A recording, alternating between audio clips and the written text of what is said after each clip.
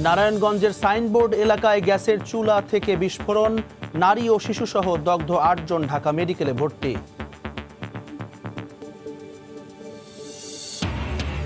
শীতের শেষে মশার উপদ্রব বাড়ায়, এখনই ডেঙ্গু আতঙ্কে নগরবাসী। সিটি কর্পোরেশনের কাজে নেই গতি, মশা নিধনে দীর্ঘমেয়াদী পরিকল্পনার তাগিদ। করোনা মোকাবেলায় দেশে প্রস্তুত একটি হাসপাতাল, মডেল আইসোলেশন কক্ষ নির্মাণের পরামর্শ। সিঙ্গাপুরে জনসমাগম এড়িয়ে চলছেন প্রবাসীরা। জামিন পেলে চিকিৎসার জন্য লন্ডন যেতে চান বেগম জিয়া, দাখিলের জন্য প্রস্তুত চ্যারিটেবল মামলার আবেদন। প্যারোলের বিষয়ে ভেবে দেখবে সরকার, জানালেন 3 মন্ত্রী। এবং চট্টগ্রাম সিটি নির্বাচন সামনে রেখে আওয়ামী লীগের কাউন্সিলর প্রার্থী নিয়ে বিশৃঙ্খলার শঙ্কা। 41 ওয়ার্ডে কয়েকশো নেতাকর্মীর মনোনয়নপত্র সংগ্রহ।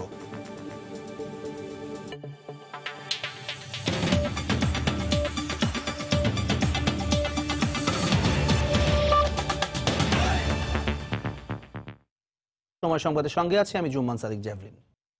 নারায়ণগঞ্জের সিদ্ধিরগঞ্জে গ্যাসের চুলা থেকে বিস্ফোরণের ঘটনায় নারী ও শিশুসহ একই পরিবারের দগ্ধ ৮ জনকে ঢাকা মেডিকেলের বার্ন ইউনিটে ভর্তি করা হয়েছে। এদের মধ্যে বেশ কয়েকজনের অবস্থা আশঙ্কাজনক বলে জানিয়েছেন চিকিৎসক। ফজরের আজানের পর চিটাগাং রোডের সাইনবোর্ড এলাকায় একটি 5তলা ভবনের নিচতলায় এ ঘটনা ঘটে। স্বজনরা জানান, ভোরে চুলা জ্বালানোর সঙ্গে সঙ্গে 4 রুমে আগুন ছড়িয়ে পড়ে। মুহূর্তের আগুনে দগ্ধ হন তারা। খবর পেয়ে ফায়ার সার্ভিস এসে আগুন নিয়ন্ত্রণে আনে, পরে আহতদের উদ্ধার করে ঢাকা মেডিকেলে পাঠানো হয়। এদের মধ্যে 4 জনের অবস্থা আশঙ্কাজনক বলে জানানো হয়েছে।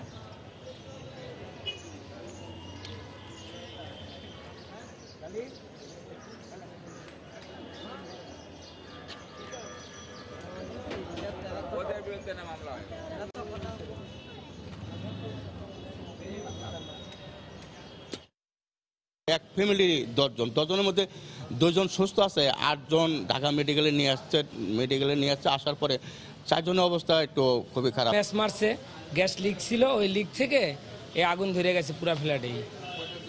এটা ফজরের আজানের একটু পরপর এই ঘটনাটা। আমার শাশুড়ি তো পুরাই 100%ই পুড়ে গেছে। আমার সম্বন্ধীটাও 70%। আর আমার সম্বন্ধীর যে ছেলেটা ওই 70-এর কাছাকাছি, 60-এর উপরে আর কি। আর আমার যে শালাটা আছে, শালাটা আর একটু কম, 50 বা এর কাছাকাছি, আর বাকিরা আর একটু কম আর কি।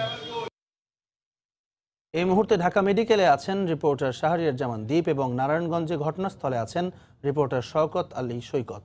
সরাসরি চলে যাচ্ছি তার কাছে। শুরুতে দীপের কাছে। দীপ,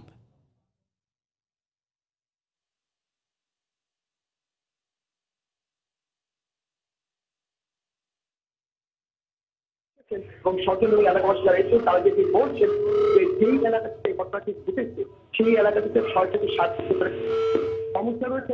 প্রত্যেকটি বাড়িতে কিন্তু এই রাতের বেলা গ্যাসের যে চাবিটি রয়েছে সেটি অন করে রাখতে হয় এবং গতকাল রাতে কিন্তু এই বাসাটিতে একই ঘটনা ঘটেছিল।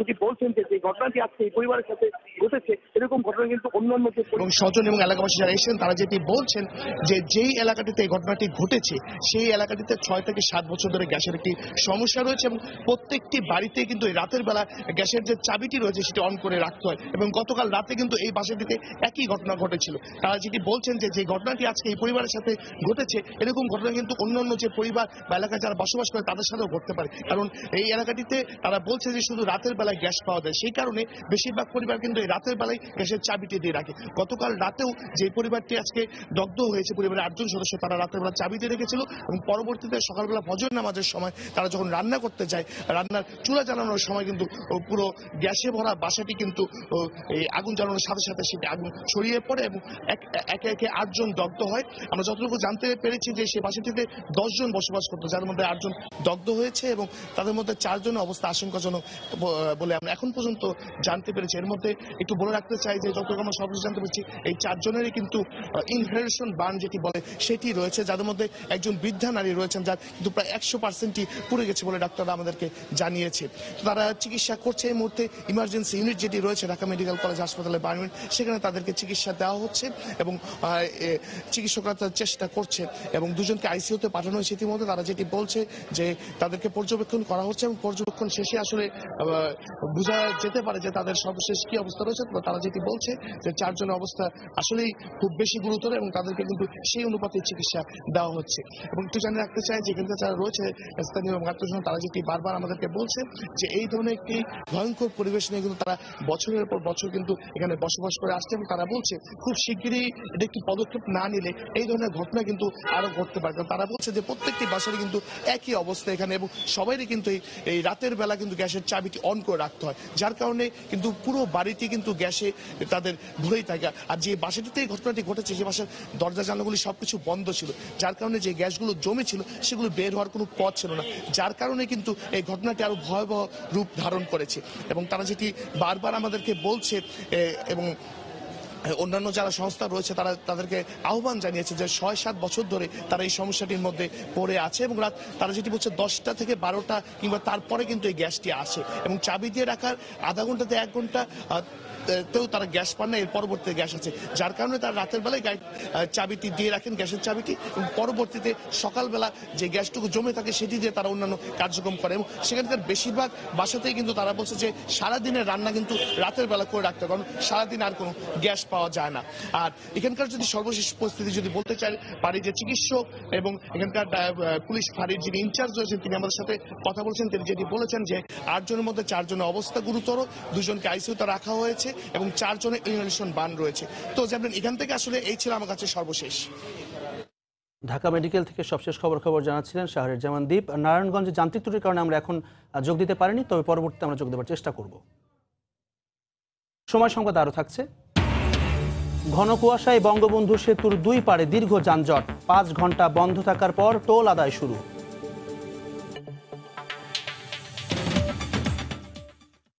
শীতের শেষে মশার উপদ্রবে অতিষ্ঠ রাজধানীবাসী।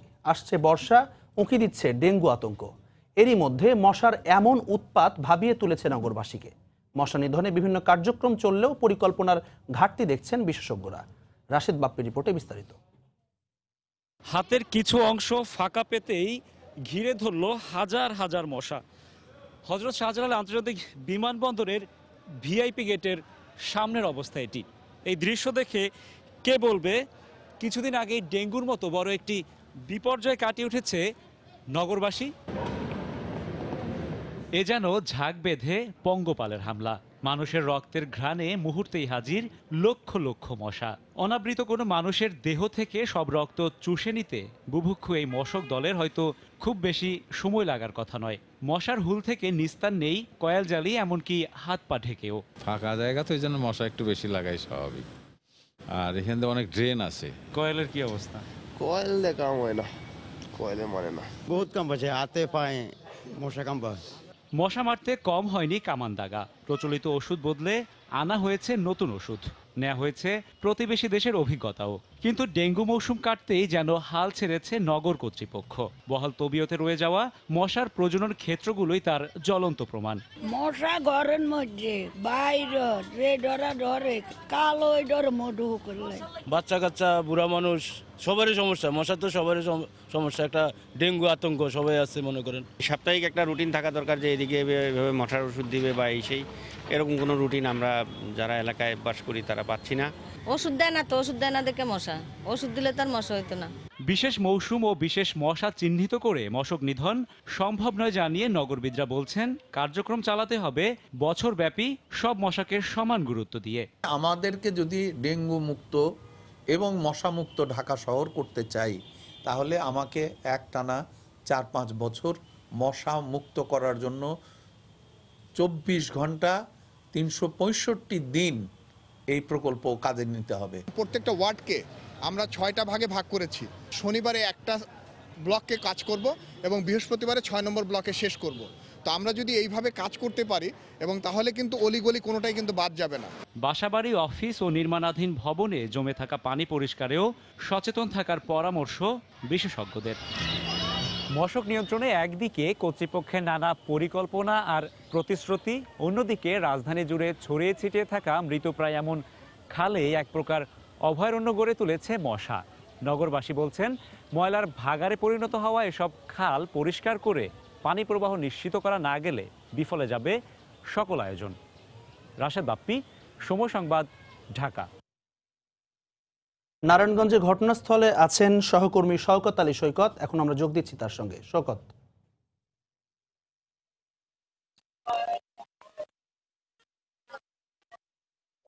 ধন্যবাদ।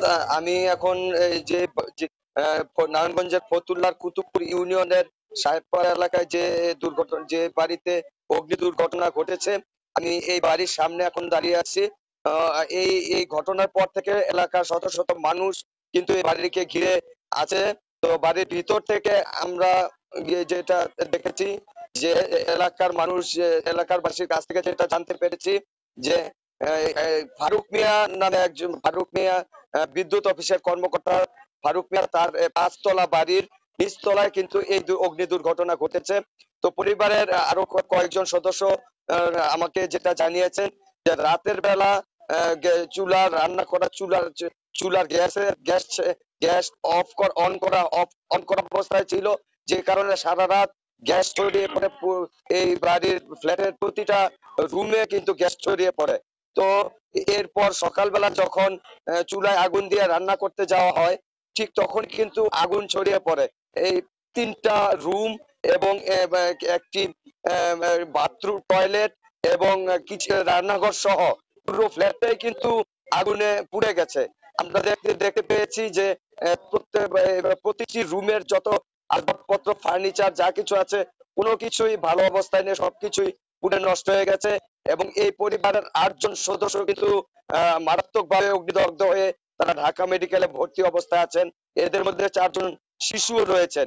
তো এই ঘটনার পর সকালবেলা আদমজি ইপিজে ফায়ার সার্ভিসের কয়েকটি দমকল কর্মীরা ইউনিট ঘটনাস্থলে তারা আসেন, কিন্তু তার আগে এলাকাবাসী দগ্ধদের ঢাকা মেডিকেল কলেজে হাসপাতালে বার্ন ইউনিটে নিয়ে যায়। তো এখন আমরা দেখতে পাচ্ছি যে কিছুক্ষণ আগে ফতুল্লা থানা পুলিশের একটি দল ঘটনাস্থলে এসেছেন। তারা এই অগ্নিকাণ্ডের কারণ বা দুর্ঘটনার ক্ষয়ক্ষতির বিষয়ে তারা তদন্ত করছেন। তারা এলাকাবাসীর সাথে কথা বলছেন, বাড়িওয়ালার সাথে কথা বলছেন। এখনো কিন্তু এই বাড়িকে ঘিরে শত শত মানুষ, উৎসুক জনতা আছে। তো পরিবারের সদস্যরা এবং এলাকাবাসী যেটা বলছেন, যে দগ্ধ 8 জন, তাদের অবস্থা খুবই আশঙ্কাজনক। এদের মধ্যে যে বাড়ির যে গৃহকর্ত্রী, তার অবস্থা বেশি আহত হয়েছেন। তো এই ছিল আমার কাছে নারায়ণগঞ্জের ফতুল্লায় অগ্নি দুর্ঘটনায় কবলিত বাড়ির সবশেষ খবর। গ্যাসের চুলা থেকে অগ্নিকাণ্ডের ঘটনার সবশেষ খবর জানাতে নারায়ণগঞ্জ থেকে যোগ দিয়েছিলেন সহকর্মী শওকত আলী সৈকত। করোনা সংক্রমণ মোকাবিলায় রাজধানীর হাসপাতালগুলোতে পর্যাপ্ত প্রস্তুতি নেওয়া হচ্ছে। কেবল করোনায় আক্রান্তদের জন্য একটি সম্পূর্ণ হাসপাতাল প্রস্তুত রাখার পাশাপাশি বিশেষ ওয়ার্ড স্থাপন করা হয়েছে বেশ কয়েকটি হাসপাতালে। সরকারের এই উদ্যোগকে স্বাগত জানিয়ে বিশেষজ্ঞরা এখনই মডেল আইসোলেশন কক্ষ নির্মাণের তাগিদ দিচ্ছেন। মুজাহিদ শুভ রিপোর্টে বিস্তারিত। করোনা নিয়ে বিশ্বব্যাপী আতঙ্ক বাড়ার সঙ্গে সঙ্গে প্রতিনিয়তই নিজেদের প্রস্তুতি বাড়াচ্ছে বাংলাদেশ। সবশেষ সিঙ্গাপুরে 5 জন বাংলাদেশে আক্রান্ত হওয়ার পর আশঙ্কা যেন পিছু ছাড়ছে না বাংলাদেশের। রাজধানীর সংক্রামক ব্যাধি হাসপাতালে খোলা হয়েছে 15 শয্যার করোনা ওয়ার্ড। সম্ভাব্য রোগীদের সেবার জন্য প্রশিক্ষণের পাশাপাশি প্রতিদিনই কোনো না কোনো অনুষঙ্গ যোগ হচ্ছে ওয়ার্ডে। যে কোনো মুহূর্তে কোনো পজিটিভ কেস কিংবা আক্রান্ত কোনো ব্যক্তি আমাদের এখানে ভর্তি হলে আমরা প্রস্তুত আছি। পূর্বের সকল রোগীকে সরিয়ে 100 শয্যার কুয়েত মৈত্রী হাসপাতাল 200 শয্যায় উন্নীত করা হয়েছে। ক্যামেরার সামনে কথা বলতে রাজি না হলেও আইসিইউ শয্যা ও ডায়ালাইসিস ইউনিট নির্মাণের কাজ দ্রুত গতিতে এগিয়ে চলছে বলে জানিয়েছে কর্তৃপক্ষ। তবে ওয়ার্ডের পাশাপাশি নিশ্চিত রোগীর জন্য এখনই আন্তর্জাতিক মানের সম্পূর্ণ পৃথক কক্ষ তৈরির আহ্বান জানিয়েছেন বিশেষজ্ঞরা। হওয়া উচিত প্রতিটা পেশেন্টের জন্য আইসোলেটেড রুম। 10 জন ইনফেক্টেড হয়ে গেছে, তাদেরকে আমরা এক রুমে রাখতে পারি, কিন্তু আমি তো জানি না কে ইনফেক্টেড হয়েছে কে হয় নাই। এই জন্য প্রথম অবস্থায় আমাদেরকে আইসোলেটেড রুমে রাখা উচিত। বেসিক্যালি এই রুমগুলি হতে হবে নেগেটিভ প্রেশারে, যেখান থেকে বাতাস যেগুলো বের হবে ওই রুমগুলি থেকে, সেগুলি অবশ্যই জীবাণুমুক্ত হতে হবে। এবং যে রুগীটা থাকবে তার সাথে আপনার যিনি চিকিৎসক তাদের কোনো সংস্পর্শ থাকবে না, বেরিয়ার মেথড থাকবে। প্রয়োজন অনুযায়ী সব ধরনের প্রস্তুতি নেওয়া হচ্ছে বলে দাবি আইইডিসিআর এর। পুরুষ মহিলার বিভাজন জন করে আইসোলেশন ইউনিটের ব্যবস্থা করা হচ্ছে। যে সমস্ত হাসপাতালগুলোতে আইসিইউ ফ্যাসিলিটিস আছে সেখানে এই করোনা আক্রান্ত রোগীর জন্য আইসোলেশন বেড ডেজিগনেট করার কথা বলা হয়েছে। ভাইরাস জাতীয় রোগের সংক্রমণ এড়াতে এখন থেকেই দেশের প্রতিটি হাসপাতালে অন্তত একটি করে আইসোলেশন বেড স্থাপনের পরামর্শ বিশ্লেষকদের। মুজাহিদ শুভ, সময় সংবাদ, ঢাকা। জামিন পেলে চিকিৎসার জন্য লন্ডন যেতে চান বেগম জিয়া। চ্যারিটেবল ট্রাস্ট দুর্নীতি মামলার জামিন আবেদনে একথা উল্লেখ রয়েছে। 2-1 দিনের মধ্যেই হাইকোর্টে দাখিল করা হবে আবেদন। এদিকে আপিল বিভাগে খারিজ হওয়ার পর হাইকোর্টে জামিন পাওয়ার ঘটনা নজিরবিহীন বলে জানিয়েছেন দুদকের আইনজীবী। বিএনপি চেয়ারপারসন বেগম খালেদা জিয়ার মুক্তির আইনি পথ নিয়ে শুক্রবার দলটির সিনিয়র নেতাদের সঙ্গে বৈঠক করেন আইনজীবীরা। বৈঠকেই হাইকোর্টে আবার জামিন আবেদন করার সিদ্ধান্ত হয়। বেগম জিয়ার আইনজীবীরা বলছেন, হাইকোর্টে জামিন পেলে চিকিৎসার জন্য লন্ডন যেতে চান বেগম জিয়া। এবার জামিন পাবেন বলেও প্রত্যাশা করেন তারা। সরকারকে আমরা বারবার অনুরোধ করা সত্ত্বেও সিআরপিসির 401 এ ধারা মোতাবেক সরকার কোনো ব্যবস্থা গ্রহণ করছে না। আমরা আইনজীবী আমরা লক্ষ্য করছি যে তার যে আত্মীয় স্বজন তারা অতি সম্প্রতি দেখা করে যে কথা বলছে, বেগম খালেদা জিয়া আগের চাইতে অসুস্থ হয়ে গিয়েছে। সুতরাং আমরা আইনজীবী আমাদের হাতে এখন একটি অস্ত্র, সেটা হচ্ছে আদালতের কাছে আবার বেল আবেদন করে নিয়ে যাওয়া, এবং সেটা আমরা আশা করছি বেগম খালেদা জিয়ার জন্য আমরা 2-1 দিনের মধ্যে আবার আমরা এই সপ্তাহের মধ্যে আমরা বেল আবেদন নিয়ে যাব। দুদকের আইনজীবী বলছেন, যে মামলায় আপিল বিভাগ জামিন খারিজ করেছেন সেই মামলায় হাইকোর্ট থেকে জামিন পাওয়ার ঘটনা নজিরবিহীন। ওনারা কোন গ্রাউন্ডে আসছেন, কী গ্রাউন্ডে আসছেন, ওনারা কেন রিভিউ করলেন না, সেগুলোতে নিশ্চয়ই ওনাদের দরখাস্তের মধ্যে আমরা পাবো এবং তখন আমরা বুঝতে পারবো। তবে আপনার যে মোদ্দা কথা এই ধরনের নজির আছে কিনা, আমার জানা মতে এই ধরনের কোনো নজির রিভিউতে আপিল বিভাগেও নেই। আবার নতুন করে আপিল বিভাগে খারিজ হওয়ার পরে হাইকোর্টে নতুন করে জামিনের দরখাস্ত দিয়ে জামিন পেয়েছে, এই ধরনের নজিরও আমার জানা মতে নেই। এর আগে জিয়া চ্যারিটেবল ট্রাস্ট দুর্নীতি মামলায় হাইকোর্টে 2 বার ও আপিল বিভাগে 1 বার জামিন আবেদন করেছিলেন বেগম জিয়া। 3 বারই তার জামিন আবেদন খারিজ হয়। আফজাল হোসেন, সময় সংবাদ, ঢাকা। সময় সংবাদ আরও থাকছে। ডাকঘর সঞ্চয়পত্রে সুদের হার কমায়, গ্রামাঞ্চলে বাড়বে ভূঁইফোর প্রতিষ্ঠান সংখ্যা অর্থনীতিবিদদের। বয়স্ক ও গৃহিণীদের সুবিধা বিবেচনায় রাখার পরামর্শ।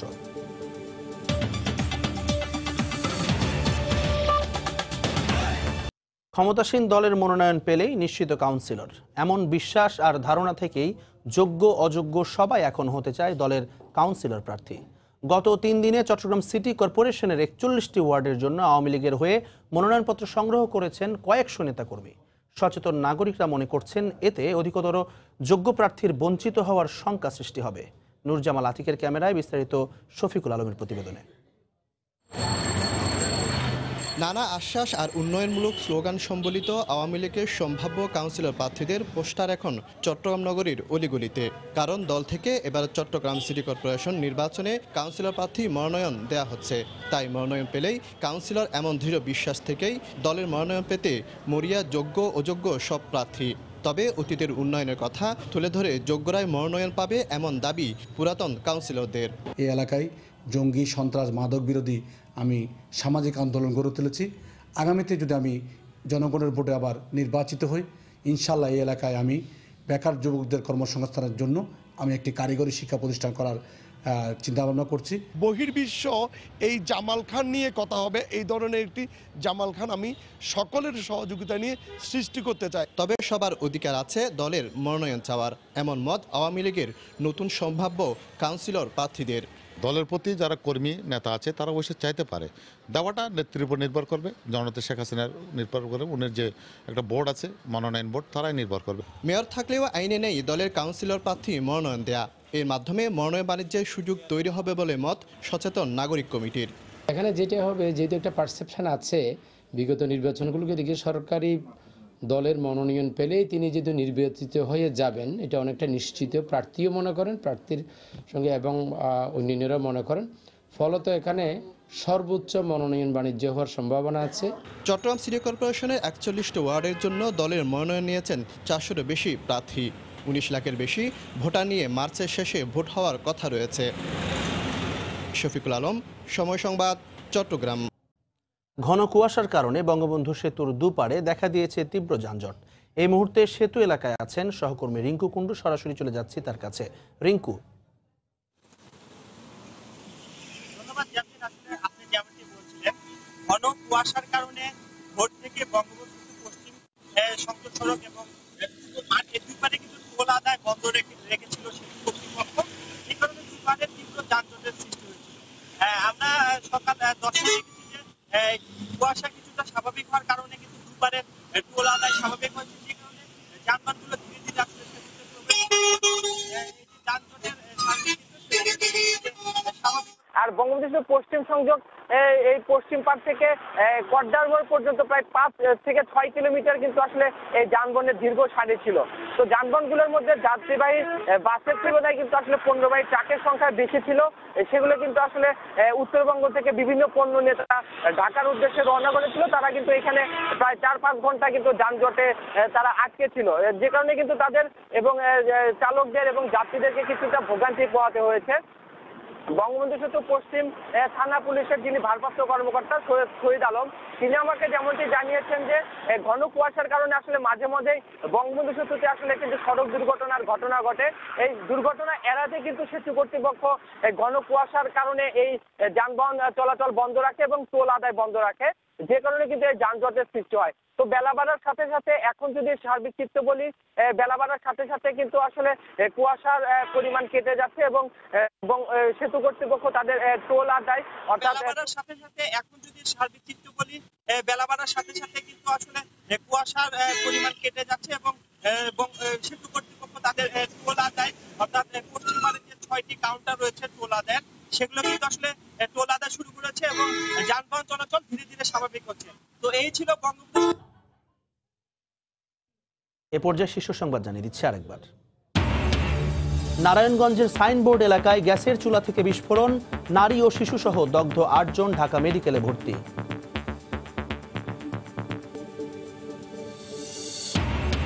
শীতের শেষে মশার উপদ্রব বাড়ায় এখনই ডেঙ্গু আতঙ্কে নগরবাসী। সিটি কর্পোরেশনের কাজে নেই গতি, মশা নিধনে দীর্ঘমেয়াদী পরিকল্পনার তাগিদ।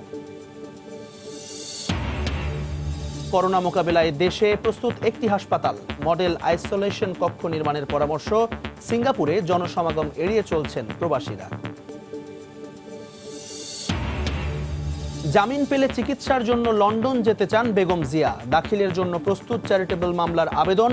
প্যারোলের বিষয়ে ভেবে দেখবে সরকার, জানালেন 3 মন্ত্রী।